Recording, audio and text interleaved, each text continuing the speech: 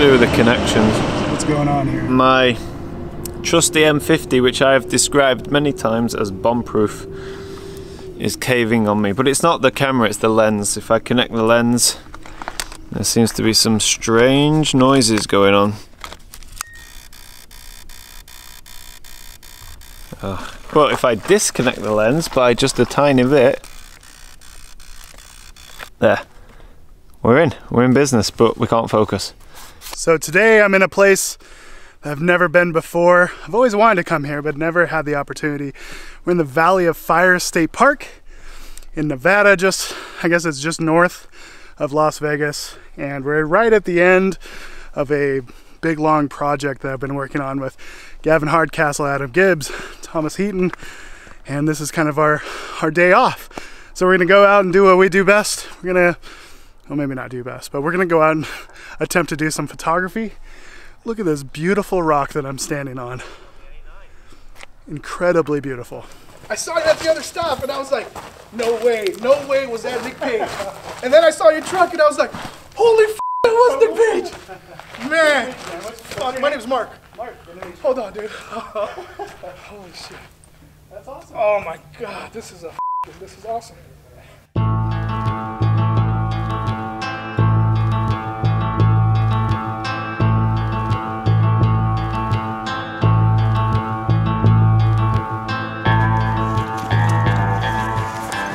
So this area is absolutely beautiful. The most challenging thing is that there's so much beauty, it's really hard to narrow it down. There's no obvious shots, but there is lots of leading lines that are being created from either the sunlight, you know, striking the texture in the rock and the lines in the rock, but there's also lots of striations in the colors of this rock. That's what drew me to this area, and that's what I'm going to try to find and utilize in my compositions.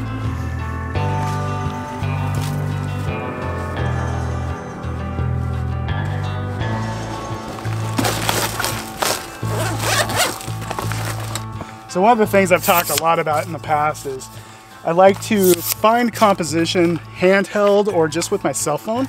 And then once I find that composition, figure out a way to get my camera in that area. You know, once you put it on a tripod, it becomes slow to move compositions, easy to experiment when it's just a handheld thing. So I need to work pretty quick and frantic because the sun is quickly gonna go down below that horizon, and as soon as it does, I'm gonna lose all the definition on the edges of this rock. So I'm gonna try to get my tripod pretty much where I was looking handheld and liked the result, which is back in here. Yeah. So compositionally, what I'm looking at here is I really like the way that the light is striking this rock down at my feet, down right here in front of me. It creates a nice kind of bottom edge for the framing of the image, and it is kind of creating this sweeping leading line back towards that prominent rock formation. I'm not sure that the background rock formation is necessarily the main star of the show because it's not the most photogenic part of the image, but it is nice to have somewhere for the eye to go. So in this shot, I'm just gonna do f16, focused about a third of the way into the frame, exposing for my highlights. I'm gonna go ahead and do a 3-shot bracket just so I have those highlights if I need them. I've got the sun just out of frame and I think that I like that, but I am going to also do a horizontal composition where I include the sun and get a little bit of sun star action going on. So I'm gonna lower my tripod, get down a bit lower, see what this looks like.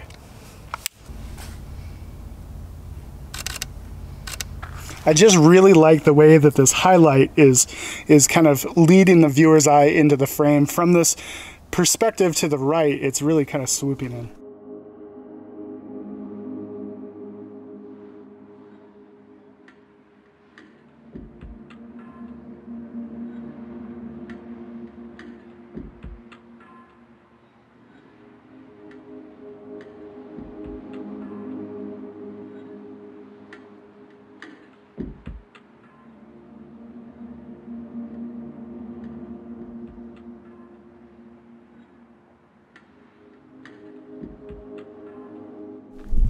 So in these situations, I have to work really fast because the sun is right down on the horizon. And I had this shot that I like. I've shot it both horizontally and vertically, but I also want to capture this area back here behind me. I really like these kind of, I don't know, they're like little tiny baby arches. And I want to see if I can get up there while the light's still striking it. I gotta hurry though.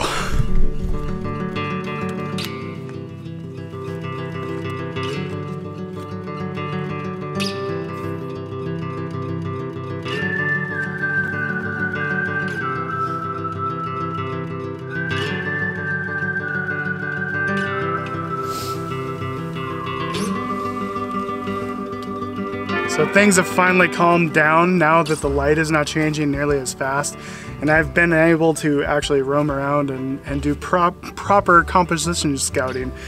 Earlier it was just so frantic because things were changing so fast, I had to act really quickly.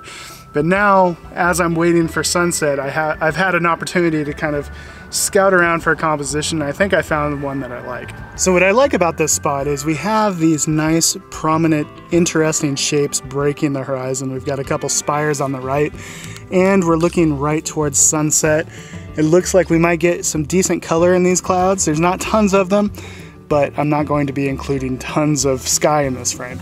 The problem with this composition though is that I love the foreground more than anything else. This is one of the rare times where I wish I had more than 16 millimeters, because 16 millimeters I'm cropping off some of my favorite stuff. I thought about doing a vertical composition, but all of my sky interest is going to be kind of in the center of the frame over in here. So that's not going to work, because if I did a vertical composition, I'd want to have this kind of spire fairly central in the frame. So I'm going to shoot a horizontal frame, but I'm going to do a 2-shot vertorama. So what I mean by that is I'm actually going to start off by tilting the camera down, which is going to give me all of this wonderful foreground. We have lots of interesting shapes and lines in this foreground. We have this nice white striation in these rocks here, which is going to help drag the eye a little further into the frame. Then I'm going to take a second shot, tilt it up, and then I'll blend them together in Photoshop. So to shoot these, I'm going to tilt down. I'm going to get my horizon fairly level. You see my green line here. I'm going to take this shot at f/16. I'm going to focus on the foreground. I'm going to focus a little deeper into the frame and a little deeper into the frame. So I'm doing a focus stack here. I'm going to focus on my background. Those distant rocks there are pretty much going to be infinity shooting at 16 millimeters. Now I'm going to tip up. I'm going to keep that digital level still level, and I'm going to reshoot with that same exposure. Now I'm going to darken my frame and get my sky frame for that background. I'm going to continue to shoot this as the light changes. Right now might be as good as the sunset gets, but it might get a little bit more colorful. I'll just continue to shoot it.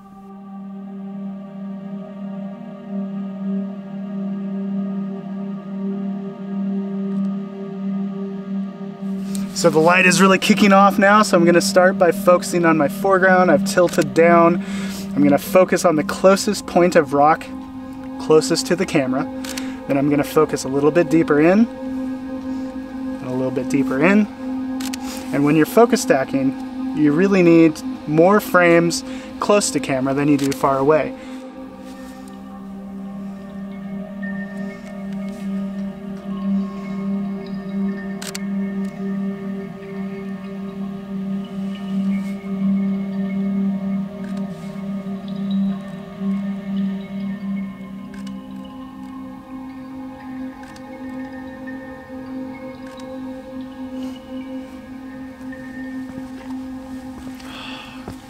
What a beautiful night. It doesn't get much cooler than getting to do landscape photography in such a interesting geological place and pretty much have it to ourselves. There's a lot of, viewpoints where there's a whole bunch of people at this particular park, but Tom and I, we just parked at a random place along the trail and just kind of took off and have this place all to ourselves. And what a gorgeous place. And to get decent light at the same time, it's pretty special. I'm interested to see what Tom is shooting. It's for me, it's fun to see Tom shoot in places like this because I know it's, you know, out of his normal type of photography. Adam and Gavin are in a completely different area of the park. I have no idea what they're shooting. Tom and I were really drawn to this area because of all of the different, you know, colors in the rock. It's really challenging when you get into other areas in this particular park because the rock is just red on red on red. This particular area looks like some kind of swirl ice cream cone. It's very, very beautiful. Pretty special night.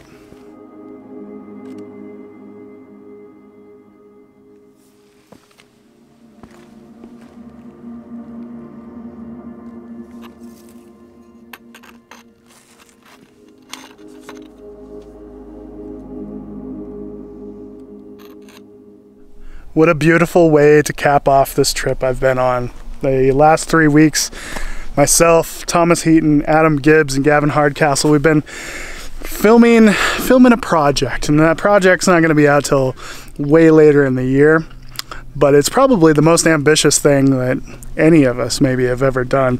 So I'm really excited about how it's turned out. We're right on the tail end of filming it all, and it's been a good time.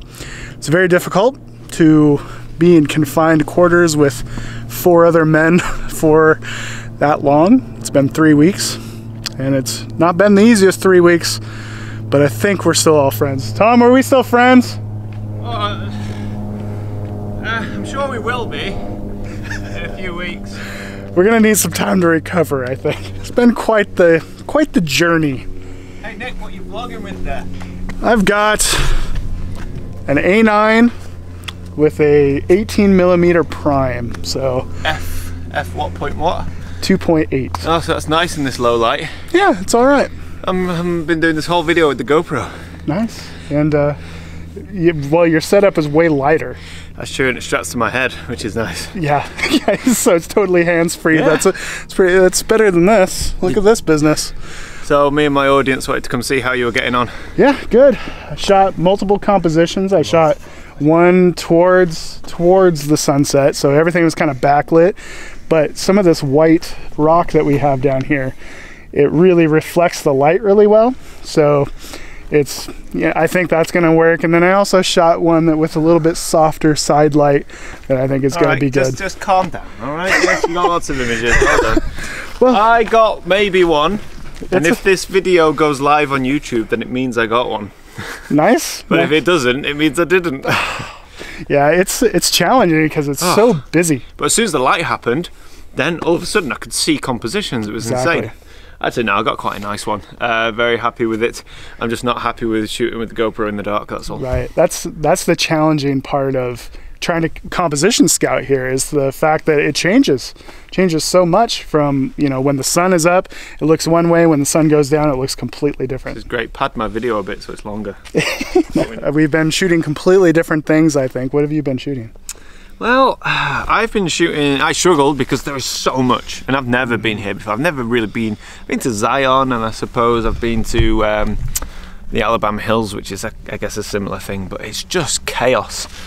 So I didn't think I was going to get a shot, and then I went and found a nice open area with less going on and was able to really simplify a shot where I was just looking for colours and shapes. And I was really happy with it, especially when the sun set. The red light from the setting sun hit the clouds to the west, and all of that light reflected off the clouds, bosh, down onto my scene and just lifted it. It was like someone switched the lights on, only for a couple of minutes, and yeah, it was nice, abstract, intimate, all about the shapes and colours really. Yeah, I'm not really, I don't shoot wide much anymore. I find it harder and harder to find those subjects. I seem to be going like, yeah, I feel like I'm going very Adam Gibbs at the minute. Less Nick Page. Well, and that's what's so cool about locations like this that don't have just a viewpoint you walk up to and you take that photo, is, you know, people like us, we can come away with completely different images from each other. Mine is going to be very different than his, and that's the fun of it. You know, it's fun to walk up and think, I might get something different than somebody else today, and that's a good feeling, I think. Yeah, it's a hard feeling. Yeah, it's not easy. God, it's hard. Well, and the first half of my photo shoot was just so rushed in a bad way. And I don't think I got any good photos until I calmed down and committed to a composition, which is challenging because there's so much beauty here. You think that there's got to be more than one photo, but sometimes you just need to chill out and commit to one photo, I think. Totally, that's what I did. Yeah, and I struggle with that. So, thank you guys so much for watching. Remember, if you're interested in the project we've been working on, you can go to f4roadtrip.com, and we'll see you in the next video. Take it easy, everybody. Bye-bye.